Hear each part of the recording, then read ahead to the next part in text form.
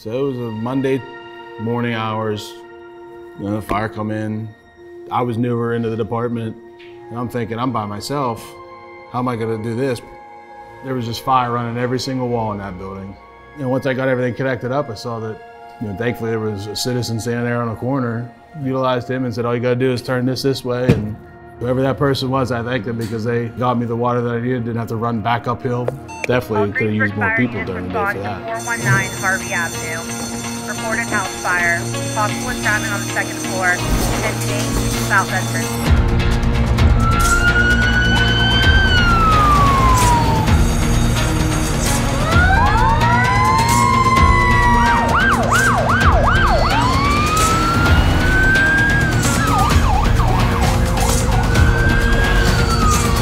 All units responding 419 Harvey, divert traffic through Grant.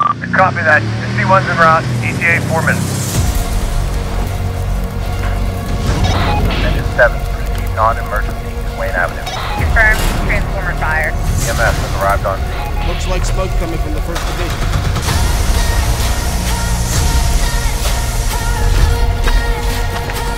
C2 to dispatch. Female located. We're bringing her out now.